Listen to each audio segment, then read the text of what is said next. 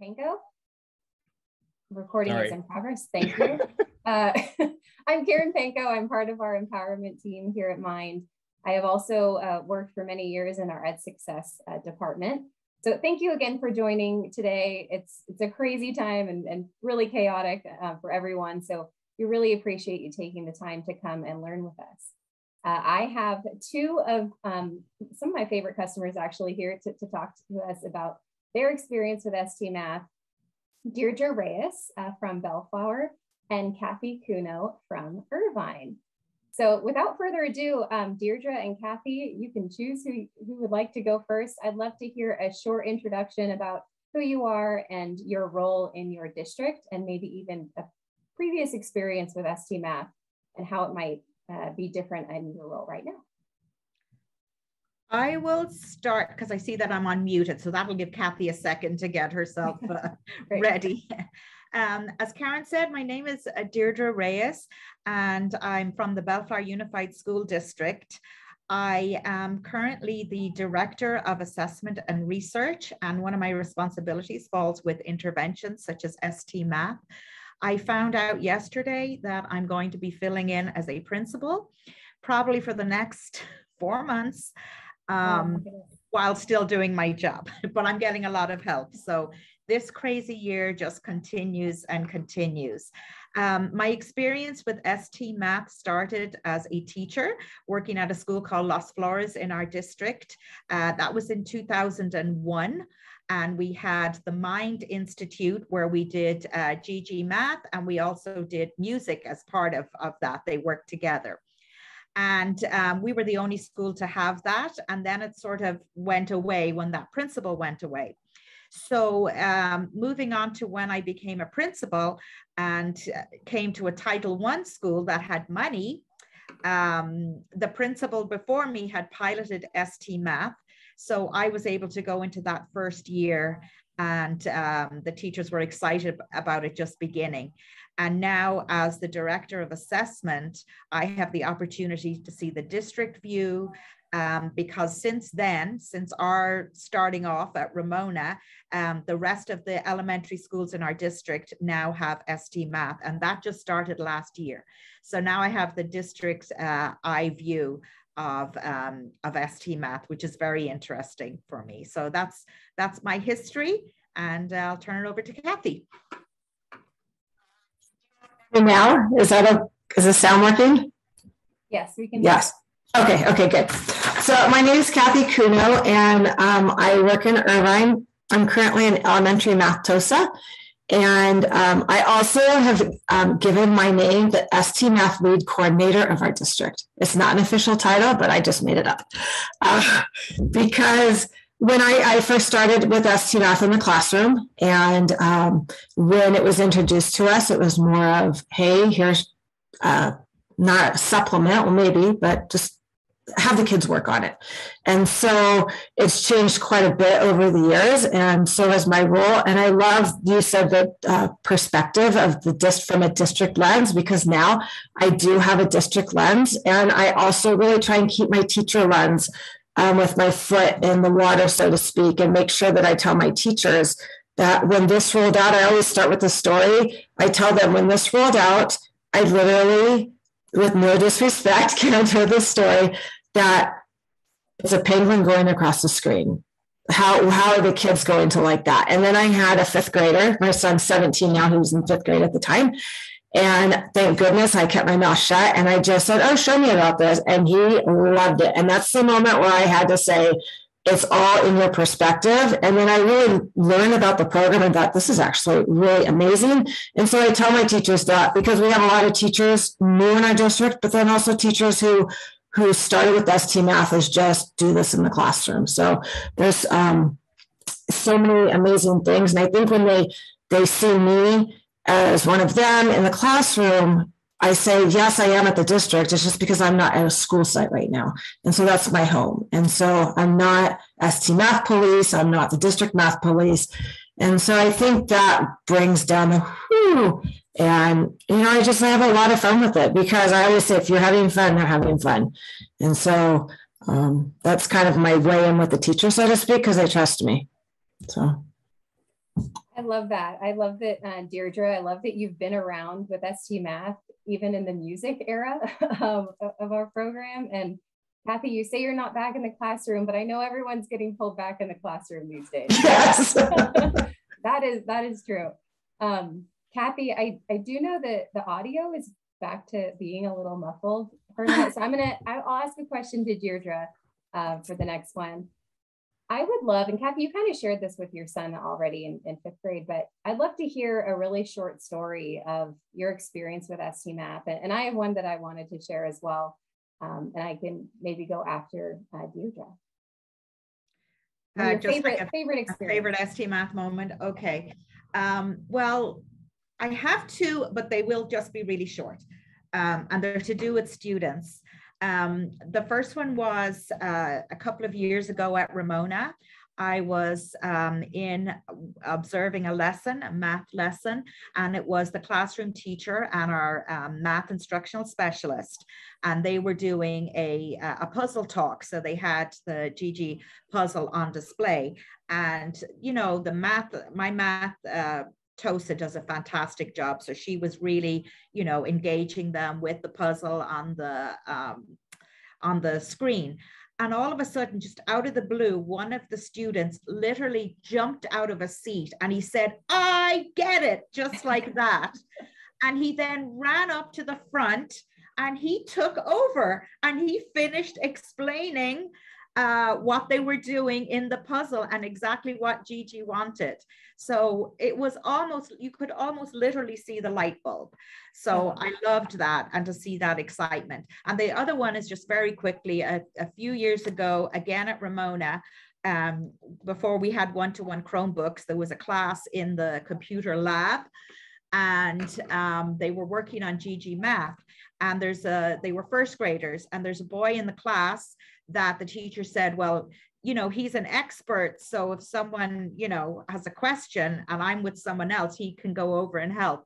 So I said, okay. And I just sort of watched the interaction, and he went over and he looked at the screen and he was talking to the little girl who was working on it. And then he called over another student, and the three of them turned and had this math discussion about the puzzle, and they were in first grade. I actually took a picture of it for our weekly announcements. I can still see it in my head. They were first graders then, they're sixth graders now. But again, to see that kind of engagement with math and talking about, you know, what's behind the puzzles, they are my favorite moments when I see kids have experiences like that. I think that's the beauty of ST Math, when you see the power that it has. Similar to mine, this is a favorite moment because it was really one of those moments where I thought, wow, like our mission of really reaching every student is happening right here in this classroom that I'm in. So I had just started at Mind, and part of my role was to go into classrooms and demo puzzle talks. And if you don't know what a puzzle talk is, we can chat later about what that is, but really it's a mini lesson, you know, putting a GG puzzle up on the screen and talking about the math and talking about the strategy. So, you know, students don't have a device in front of them. And if you've ever been a guest presenter or a guest teacher into a classroom, you know that you have no idea what you're walking into. So I walked into this second grade class, and most of the kids were already sitting very, you know, nicely in the front of the room, except for this one boy. He was running back and forth in the back of the room, running in circles. He did have someone to, you know, help him. And I was told, just ignore him. Don't, like, this is his normal behavior, just ignore him. And I said, okay, all right. So I go in the front of the room and start introducing myself. And I put the GG puzzle on the screen. And as soon as the boy noticed what was on the screen, he paused and he ran up to the front of the room and just kind of like what you were saying, Deirdre, started interacting.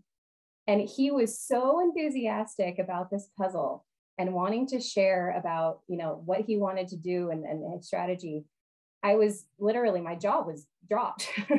And the teacher later said, you know what, GG, when he plays GG in ST Math, it is the only time that he is calm. And it made me smile, and it made me, you know, think, wow, this is the right place. Mind is really doing something powerful here. So I wanted to share my story as well. Kathy, are you back? Awesome. I am back. Can you hear me? Yes. Yay! Yes, very crystal clear. We were sharing a really quick favorite moment in ST Math story. Oh, I have one with teachers. Well, yeah, I have two. Perfect. One with when I was wearing the GG shirt, they came alive and it just like, I had them full attention. But with teachers, I was presenting at a school site for a half-hour meeting and we had a few minutes left over. And I just decided, okay, well, I'll just show them. You can click into a assignment a student is struggling with. You can click on the puzzle. Look, it shows your name, not their name. This is just a real quick 5-10 minute. And I clicked on it and I was not paying any attention to what the puzzle was about. And we click on the puzzle and I just froze and I thought, oh my gosh, what do I do? Well, this is what our students do when they see a puzzle that they don't know. So let's attack it like that. And I was really transparent with the teachers and all of us are trying to figure it out. And the principal walks in and we're like, no, we're not done, which is what the kids did. So here I had teacher buy-in in such an organic way where I was super stressed, but it turned into be something that was so positive and productive and really using language like we do with language arts. What do you notice? What do you wonder? And we don't understand a story. And so I kind of just connected it with the ST Math presentation with them. And, you know, it was a good hook. It was stressful, but it was good. And so especially, you know, some of those puzzles in 6th grade, like, ooh, that math's kind of hard if you don't do it all the time. And so I just always try and put myself in the student's shoes, and I give our teachers permission for that. So I think it was good for them to see me a little bit stressed and then just say, whew, let's bring it down. What's going on? So I love that. I think we've all experienced teacher anxiety, regardless of what the topic is. And I love that you realized in that moment, like, wow, this is what our students are doing. And I think it's really nice for teachers to put themselves in that place and in their shoes. So thank you guys for sharing those. I bet everyone on the meeting right now has a similar story. Kathy, since you're already here, I'll address the next question to you. The last 2 years have been obviously very different than the norm, and we've had to shift in almost every direction that we can imagine. So if you can tell us, you know, how is ST Math being used pre-pandemic versus how it's being used now in your district? Yeah, well, we have 29 schools, 28 are in-person schools, and one of those is a virtual school for our elementary sites.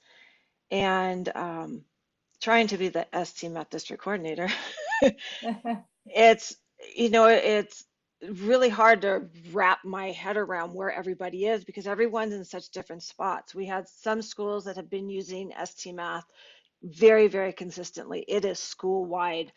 And then we have some schools that still haven't jumped on that train of seeing its potential and its power. And so one of the things that, you know, when it was March 13th, it was like shut down, you know, let's figure this out. And people did. ST Math is such a powerful tool. And so helping our teachers understand that and training our teachers, you can use this as a powerful tool with the content that you are using at home. So just a lot of training to help teachers understand that. The other piece, when we started our school year, we've created over the last, I don't know, 5 years, these year to glance documents for our district. And so here we have all of our standards, and we've deemed what are the essential, most critical, regular priority, and then introducing standards. And then we took those critical standards, what are the most critical of the most critical standards? And we did a pre-assessment on all of our students.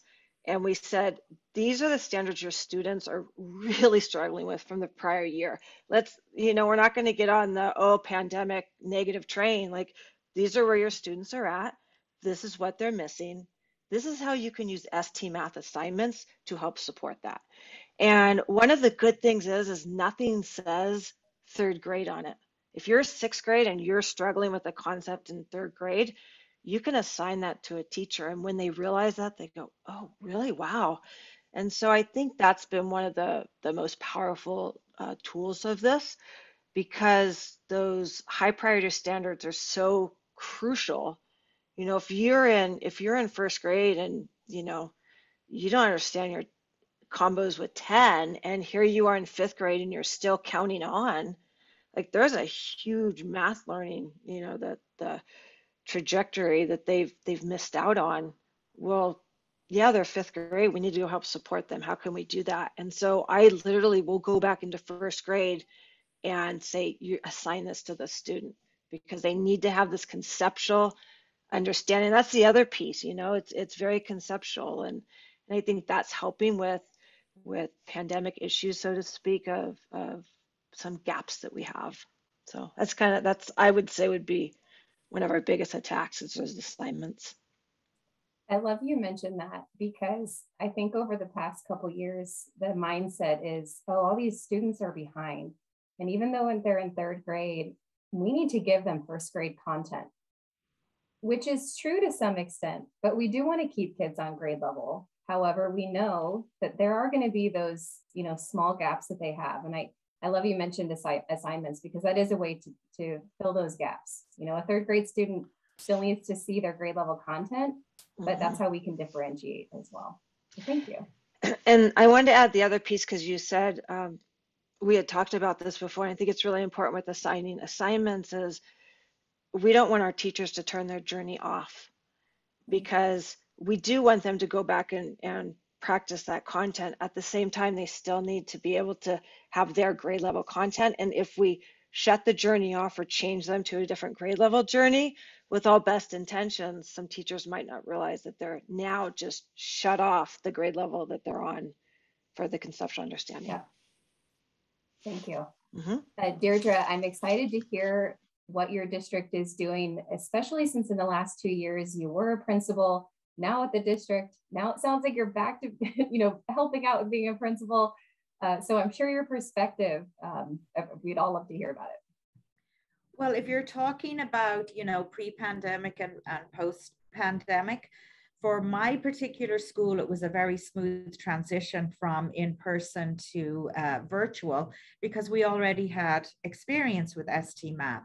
Now, the rest of the sites actually got ST Math during the initial close down. So when they went into the 2021 school year, we were virtual, and that was their first introduction to it. So they were struggling with, you know, virtual teaching and learning, and a new program as well. But it actually worked out really well, because we had synchronous time and we had asynchronous time, and ST Math became a part of both. So obviously for the asynchronous time, you know, students could work on ST Math, and that was a very good use of their time.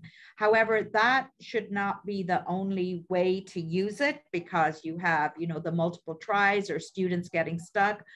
So what teachers started doing in their office hours, which we had after lunch for an hour, many of the teachers at my site, and I know at other sites too, met with students in small groups during office hours, and they would pull together the students that were stuck on certain activities and sort of work through those together in a small group. So it was definitely a big part of our instruction during that time, and something that could be tracked. To try and keep it going during the closure and to keep people excited, I kept my teachers up to date on, you know, how their classes were doing. And then we started, I used to do virtual flag salute in the mornings on the same, you know, way as we're doing this now. And Friday was our day for GG champs. So I would read out the names of the students that met or exceeded their puzzle goal from kindergarten to 6th grade. Some days it would take 7 minutes of names, but they loved it. And if I left out a name, I got a parent phone call the next day and had to make it up. It took me a long time. I would go through, I would do the names the night before and have them ready. And I would just make it, you know, a big theatrical thing like, here we go. It's Friday, so it's Gigi Champs Day, starting with kindergarten, and just read out first names. It was a great motivator during the pandemic, and our numbers really went up. And then, of course, that the top class in primary and the top class in upper grades. So I'm trying to do that now on the district level by reaching out to principals and giving kudos to schools where they are meeting, you know, their puzzles, and they're really doing a good job with that. And it's not working as well as when I was the principal telling all the schools, but I'm going to keep doing it because it does. My message is just monitor. You have to monitor. It's not the kind of program where you can put kids on and watch Gigi and look at numbers on their screen and saying, oh, you did so many puzzles. You have to monitor, you have to look, and you have to see those kids who aren't going on and find out why. And we had a student who in first grade was refusing to, every time Gigi came, he didn't want to do it. He put his head down, and that's really unusual. Well, when I dug into his report that hadn't really been looked at, he was stuck, and he couldn't get past. So no wonder I wouldn't want to go back on if I had to face that same puzzle every day. So we got him sorted out with that. And then every time I'd walk in the room, he'd say, I love Gigi. So I love it. That got him. So we're continuing, but I think those recognitions to staff and to teachers and to classes that are really using the program to its fullest, is very motivating, and they should be recognized. I am a firsthand witness of your enthusiasm with ST Math, Deirdre. And if I go back in my memory, I think we were talking about those reports prior to those, Friday, celebrations. I've worked with both Kathy and Deirdre. I mentioned this at the beginning for the past 2 years. And I was there when it was only a couple of sites in each district, and now they're both district wide. And Deirdre, you touched on this a little bit with teachers, and Kathy, you did as well. But in that transition, and even now, how do you get that teacher buy-in for something new, or, a program that has been used for many, many years? How do you keep that Gigi culture exciting, aside from what you've already mentioned? Well, I'll go ahead and go. One of the things with teacher buy-in is really making sure that they understand how to use the program. So just like you had mentioned with that student, Deirdre, why would you want to go do something that you have no idea how to do? And our teachers haven't seen how much ST Math has changed, and it's just absolutely incredible. And when they're taken through that and they understand, okay, this is what the dashboard means and so forth, I think their perspective really changes. And so when I was at a school site presenting for a 45-minute session, I took them through that dashboard. And I said, okay, I just clicked on a student. From my perspective, I just see the student is struggling. There were 2 students at the school site. I clicked on one. And a student, I kid you not, 27 tries on a puzzle. And I said, I don't think a teacher would ever say, oh, 27, they just don't know how to do it. I think this teacher doesn't even realize this dashboard exists. And so I kind of got a lot of, in agreement with these teachers that they don't understand that this dashboard exists and this is how you can use it. And it is something that needs to be monitored. And when I was in the classroom, I didn't realize that as much. And, I'm sure that in itself has changed as well. And the other thing is our TK program in our school district has adopted this for their math program. And there was a TK teacher in there who loves ST Math and uses ST Math with fidelity. So I tapped in right there. And so that's the biggest thing. So when they see success from it, and then they can see how they can use it, I think that's been one of the biggest things for buy-in. And then also going into a classroom. I went into a first grade classroom and I was asking the students, but I was modeling the language. And I said, I'm specifically looking for them to talk, not just say, do this, do this, do this. And once the teachers saw that, like oh, I can do that. So I just think it's modeling and, you know, we're all on the same team together. You know, there's no, so we all have to help each other out. But I think that helping teachers understand, just like we're helping our students understand when they get stuck. I agree. I think that that's one of the main things that comes up in conversations with all districts and teachers is, you know, students are getting stuck. What do I do? And that there is a learning that needs to be done. And I'm glad that you're modeling it. I know we've done a lot of professional learning as well, but teachers do need to be a student sometimes and see this in action. So, thank you, Kathy. Deirdre? With regards to teacher buy-in, some of the points are similar to Kathy's. Find your experts. You have experts, we have teachers, we have math instructional leaders who love the program and use it to its fullest and really understand the program. So their enthusiasm and using them at PLCs or at staff meetings to kind of share their knowledge, and also just being available, knowing there's someone at the school site that is available when you have a question or when something comes up. They don't always have to be giving a presentation. I think professional development is important, but I think you have to approach it thoughtfully and be very clear with the wonderful people at ST Math who the audience is, because there's professional development for the new person, the new teacher who's come to your site and wants to learn what this program is about and are excited to learn. Then I think professional development needs to be tweaked for that teacher who's been using it for years and needs a boost because they really haven't used it to its fullest. And then you have your experts who want to go to the next level and want to learn more.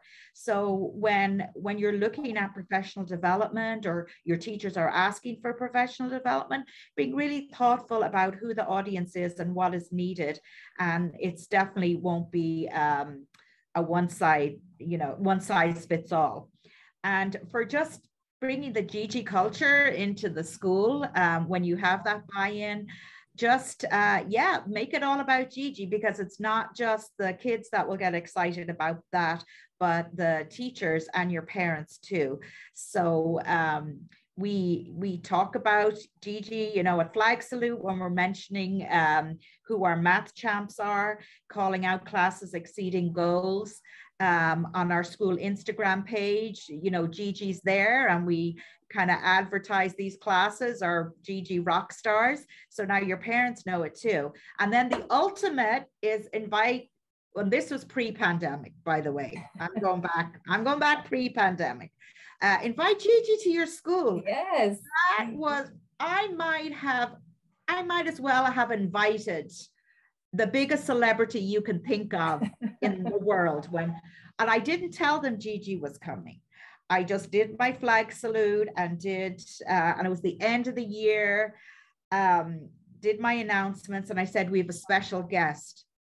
When Gigi rounded that corner and they saw him standing in front, it was the excitement. It was crazy. And he was there and he gave out awards to our top students. And then he visited the top classes who had put in the effort all year, because Gigi can't go to every classroom.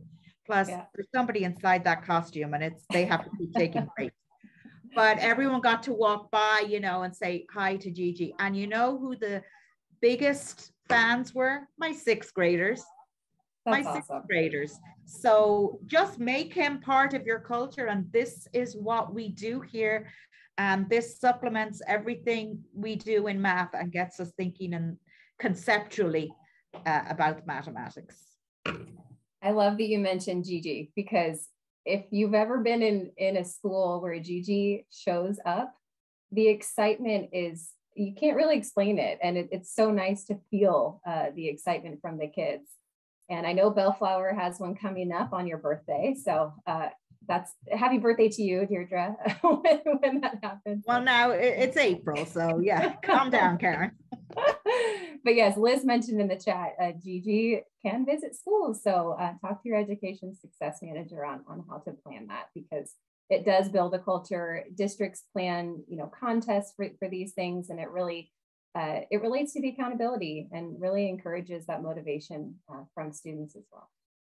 I'd love to know how you both personally believe in ST Math. Like, why do you like ST Math personally? And in your district or school sites, however you want to explain it, what positive gains have you seen because of the program? Kathy, I'll direct it to you. Okay, I was like, who goes first? How do you? I love this question. First of all, every single person has access to it, whether you have an IEP, a 504, second language learner, learning disability, whatever it is, every single person has access to it. And the fact that it's a conceptual understanding program, like that is the basis. It's like building a house. We're not going to build a house without building that firm foundation. And I think it's a lot easier for our kindergarten teachers and our first grade teachers to use manipulatives because they're so cute and young and 5 and 6 years old. And then we get to our 5th and 6th graders that are learning concepts that are so difficult, but because these kids are bigger and older, we can't bring things out to help them understand. And that's a piece I really struggle with. And I go to our teachers like, no, they are learning concepts. We need to start with the conceptual understanding regardless of what grade level. And that is one of my biggest pushes with this program. It's like I did a 6th grade concept at my desk. I just clicked on the puzzle, and everybody around me can see because the desk is open. Well, I'm at home today, but and so someone said, "Oh, you're playing with puzzles at work." And I said, "You come over here and let's figure this out together." And so I think that foundation is the most important, because we're not just focusing on where they're at in elementary, we're focusing on their math trajectory and their, career and relationship with math when they get into high school. Are they still enjoying math? Are they still problem solvers? Are they still seeing things as a puzzle and trying to figure it out? In any job we do, if something goes wrong with the car, they've got to figure it out. Mm-hmm. And I really think it is down to the basics, and it's fun and it's engaging for kids. And the penguin that walks across the screen is really cute, I will say. It's definitely rigorous. I mean, you mentioned 6th grade a couple of times now, mm-hmm. and I've even been stuck on those puzzles, but it does make you think, and you have to think outside the box. And sometimes as a teacher, it's hard to create that content. And I think that's mm-hmm. why I mean, there's many reasons why I love ST Math, but that is one of them. It does provide that content for teachers to help students go through that growth mindset and be challenged. And like I said, how we're also using it by assigning assignments for things they either need just a little bit more work on or a lot more work on. If you're an older grade teacher, you might not have the tools of where our primary teachers, if you're brand new in upper grade, well, how did these kids learn these concepts? They can go into ST Math and see that. So absolutely. Thank you. Mm-hmm. Deirdre, what about you? Why is it that you personally believe in the first part of my answer is similar to Kathy's. When I used it as a teacher back in the early 2000s, I'd never seen anything like it before, and the school I was at was almost completely English learners, and this was something that they had access to. It didn't depend on language, and they could really shine. In terms of Ramona, I am passionate about ST Math because I know that it works. We used it faithfully and really were thoughtful about it. We had a wonderful math instructional coach that championed it and that worked with all of our teachers. And we had the results to prove it, because in 5 years, our math scores on SBAC increased every year, and to the point where we left all the other Title I schools behind. I'm not trying to be boasty, but that's how it happened. where we were being asked, but what are you doing in math that's different? And I said, apart, you know, our teachers are great, but we are using this program the way it's meant to be used, and it's benefiting our students. And, you know, in March 2020, when we went out, we were on target. We were just a little behind what they call our South End schools that always have the higher scores. I'm in one of them right now, so I have to be careful. We were going to be the top title school. That was our goal in math, and then move on to these other 3 schools. And then the pandemic came, and we were bummed that we didn't have SBAC testing that year, because we saw this trajectory. And the superintendent asked me, what is doing it? And I said, we have a fantastic math coach, and we're using Gigi the way Gigi is meant to be used, and it's helping us. And guess what? The whole district ended up getting ST Math. Thank you, Deirdre, for that. Test scores are obviously something that every district is wanting. And, you know, in the past 40 minutes or so, we've also touched a lot on how, you know, confidence is built with these students. And there's a lot of soft skills that are, focused on it as they play ST Math. And I love that you mentioned, Deirdre, that it wasn't just ST Math, that you had a fabulous coach. Because again, we've touched on this, that we do need teachers to be involved and coaches to be involved in this. ST Math works best when it's facilitated. And you've done that, and you've proven to do that, and Kathy as well. We're close to the end here, so I'll I guess end with this question for both of you, and then we'll have a few minutes for any questions from the audience here. What pro tip would you give to any new user of ST Math, new district, or even one that have been using ST Math for many, many years? Deirdre, we'll start with you this time. Okay, I'll make it short and sweet. Monitor and communicate. Monitor, look at how your kids are doing. If you're a principal, look at how your classes are doing. If you're at the district, look at how your schools are doing. And don't just stop there. The monitoring is one piece, but communicating, talking to that teacher or that student that maybe has very low usage, and just try to find out why. Don't make assumptions, because maybe it's something that can be quickly fixed. Communicate. ST Math can be accessed at home, so get your families involved. Make sure that they know about it and they get excited about it too. And they, sometimes look at those puzzles of their kids and say, wow, these are hard. So I think if you want your implementation to go well, keep monitoring how students and teachers are doing, and communicate about Gigi and everything you're doing with it at your school to the whole community. Thank you. Awesome tips. And Kathy, we'll end it with you. Okay, I completely agree, especially with us having 29 schools. We need to help monitor. But most importantly, I always tell my teachers, have fun and discover with your students. And when I love to play games, and I say, if you're having fun, they're having fun. So that, in my opinion, as a teacher leader, is helping teachers discover and have fun. And by having 29 schools, I can't get out to all those schools. So I need to be creative in how I can get out to those teachers instead of just an email. So it might just be a very quick video. I've used Spark videos to say, hey, here's a little way you can use your data, and snip a piece of data and then talk about it. And that's a 1-minute video, and I'm trying to get out to teachers, and then they come to me to ask for support, which is great, because we want teachers to trust us and not say, hey, this is district mandated, district paid for it, you have to use it, because they'll shut down in a heartbeat. And so you just gain their trust, but it's the attitude, notice and wonder, just like reading, notice and wonder.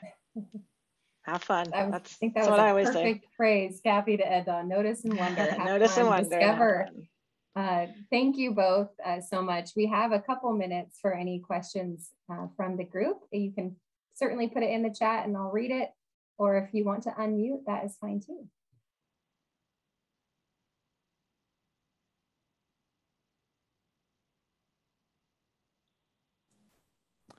Hi, Deirdre and Kathy. Thanks so much for doing this. I was curious from our standpoint. I'm in the QA department here at Mind. So we're curious as the power users you are, where do you spend most of your time on the app? What's your home base? For me in my position, Mm-hmm. I look a lot at the dashboard to see where our schools are at. But more importantly, I go in and I look to see what students are struggling with. We have had some teachers tell us ST Math is too hard. I'm like, wow, but great feedback for me, because if you feel this is too hard, there's something I need to do to help train. So that's kind of those things that I'm looking for. And then preparing for summer school. You know, how can I help support our teachers to use it with fidelity during summer school and use it well? And I will say your guys' help documents are so good. They are so short, and I just want to say thank you. It's really good. We'll definitely tell James and team. They do a wonderful job with that.